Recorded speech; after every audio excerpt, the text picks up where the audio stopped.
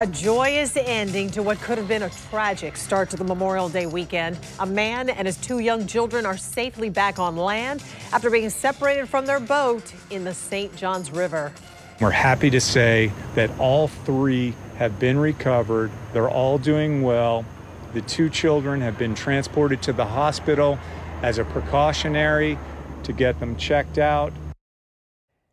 There was a large multi-agency search after an empty boat was spotted in the St. Johns River. That father and his children, 4 and 7 years old, they were separated by the strong current while going for a swim. And what we found out is the only one wearing a life vest, the 4-year-old child. News for Jackson reporter Eric Avanier is live in Mandarin. Aaron, you spoke to a man who saw that frantic search. Yes, shortly before 7 o'clock tonight, JFRD got a call about someone in distress in the St. Johns River. We later learned that call came from a home in Mandarin right next to the river. Now, this was the scene when we arrived on Journey's End Road. Fire crews had gathered at the home where a family says they heard someone in the river yelling for help. Moments after we arrived, we learned 3 people who jumped in the water from a boat had been rescued after the river current pushed them far away from the boat.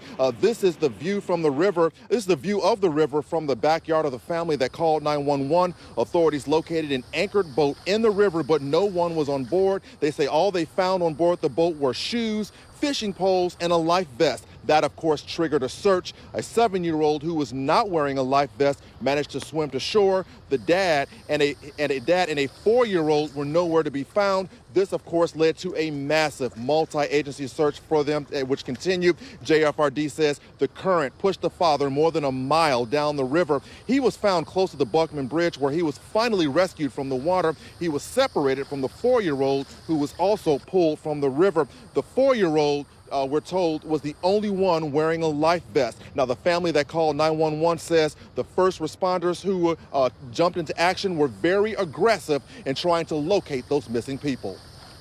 They got here real fast. They got a boat out quick. And from what I've heard, they found all 3 safe and alive. So that's good news. Did you see a boat out there at all? We saw a boat. We don't know if that was theirs or not, but we did see a boat. Did you see anyone in the water at all? We just heard the noise, and it's so hard with all the echoing on the river. It was hard to find a location.